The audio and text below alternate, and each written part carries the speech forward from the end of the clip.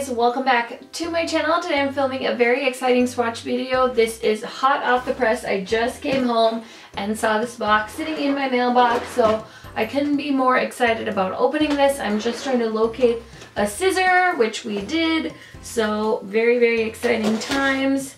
Let's go ahead and get this open and let's get to swatching. So you guys, I had talked about this palette in a Will I Buy It video, and I had said that I was maybe gonna wait until it came to Ulta, but the more I stared at this palette, I really wanted to get my hands on it as soon as it came out. Plus I had never ordered from Dominique Cosmetics before, so I just wanted to show you how it comes packaged. It's a very simple brown box.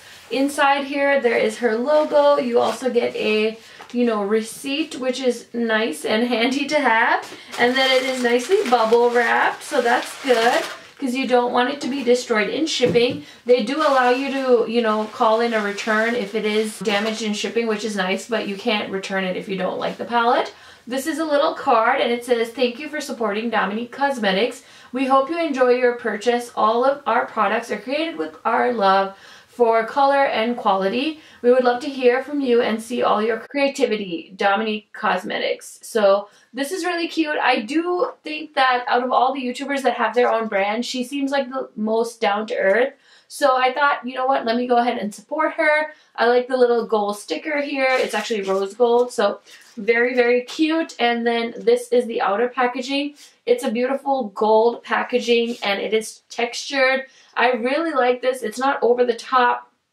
On the back here it says it's distributed by Kristen Dominique, made in the USA. It has like all her handles. It says it has a 12-month shelf life. It's got all the ingredients on the back as well as the shade name. So this is a really cute sleeve. I do like it when companies don't do boxes because it's just easier. So this is what the packaging looks like. Now I did just do a swatch party video of the Flamingo palette by VOSS, and I also am now comparing these two because look at the shades. They just look so like summery and beautiful. I do think this is a little bit more classier. I don't like VOSS's packaging. They always make it look a little bit tacky somehow, but this is beautiful. She did a really good job. I'm actually contemplating, because you guys, did you get that Ulta 20% off coupon?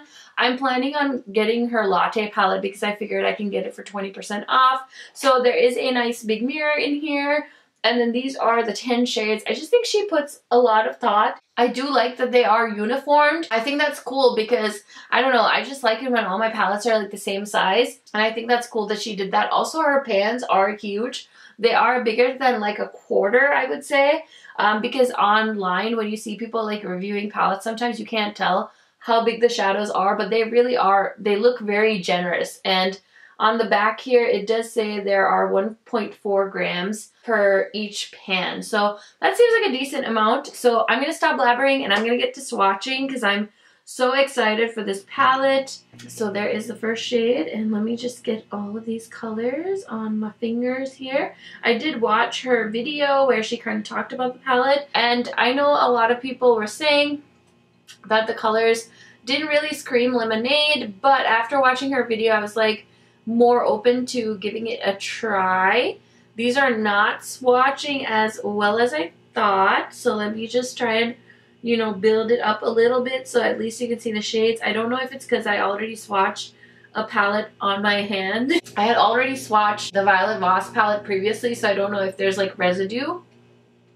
But here are the first row. So we have Lemon Soda, which is a beautiful like shimmery yellow shade. Then we have Pink Lemonade, which is that golden pink shade. We have Nude Tea, which is just like a brow bone highlight for most people. And then we have Peach, which is a beautiful peach golden shade. And then we have Cucumber, which is a beautiful like silvery green shade. I do actually really appreciate the shades. Once she kind of explained it, I think it did really go well with the theme.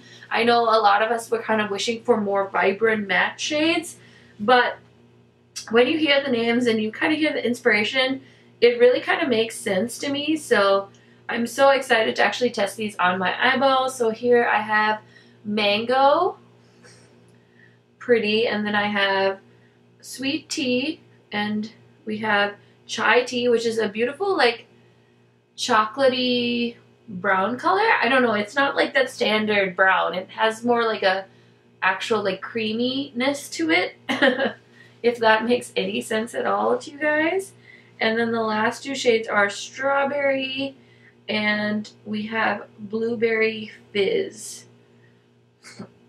So she put in like a true shimmery pink and a beautiful like shimmery purple, because you would think like pink lemonade and strawberry would be similar, but they aren't. They're different. One's a true pink shimmer, and then pink lemonade is a duochrome with like a gold shift.